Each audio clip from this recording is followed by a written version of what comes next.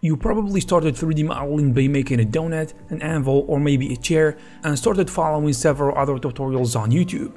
Now, you don't want to count on someone to guide you through the process anymore, and you want to start making your own projects to improve your 3D modeling skills on your own. In today's video, I'm going to share with you some techniques and concepts that I hope can help you become at least a better 3D modeler. One of the most important parts of the modeling process, which is unfortunately an often overlooked aspect, is using reference images. You can say that the final result will depend on the effort you put into building your set of references.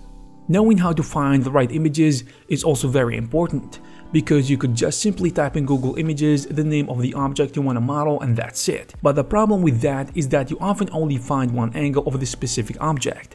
That's why it is always better to find good websites that can provide you with multiple images of the same model, so that if you need more references, you know where to go. There are also great software like PureRef that allow you to put and organize your references in a way that makes them easy to reach and navigate through while modeling. Here is a co-render as an example of what you can achieve by following real-life references. This rocket launch scene is a result of 5 chapters training by an experienced 3D artist, and I suggest you take a look at it. He will go through every step of the process of how to create this scene from modeling the rocket station with all its parts, such as the rocket base, fences, columns, tanks, and so on. After that, you'll go through a quick texturing chapter, in addition to simply animating the rocket that only will take a few minutes. And the most important part of this training is mastering fire and smoke simulations all the way to rendering the final result. If you are interested, you will find the necessary link in the description.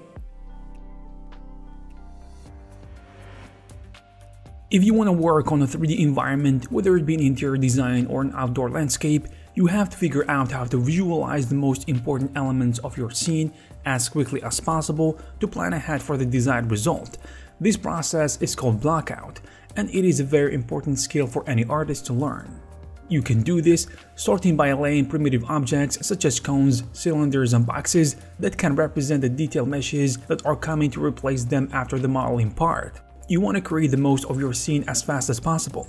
After that, you can add basic colors to your blocks to better understand what you are seeing.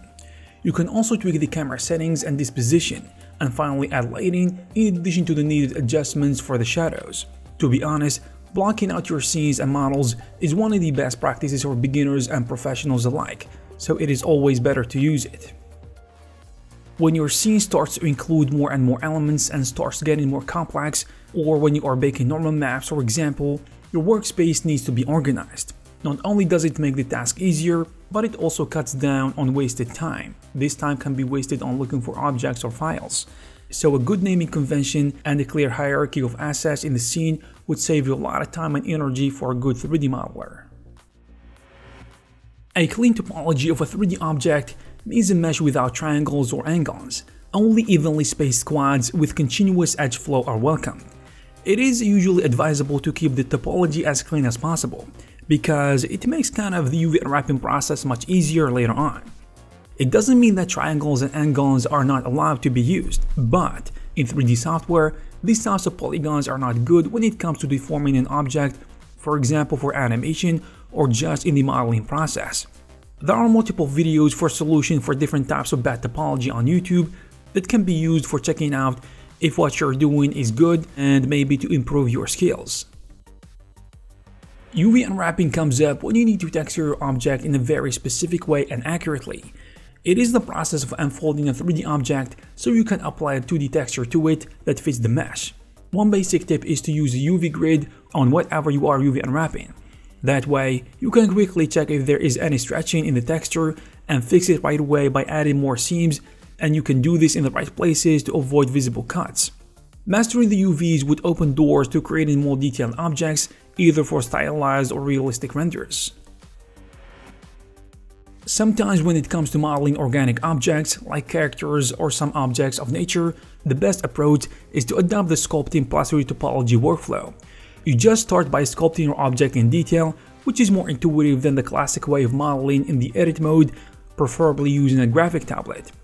Because the sculpting process results in a very high poly model, we need to proceed next by working on retopology, either by doing it manually, creating every phase one by one, which can be very tedious to be honest, or by using one of the multiple add-ons I presented in one of the dedicated videos.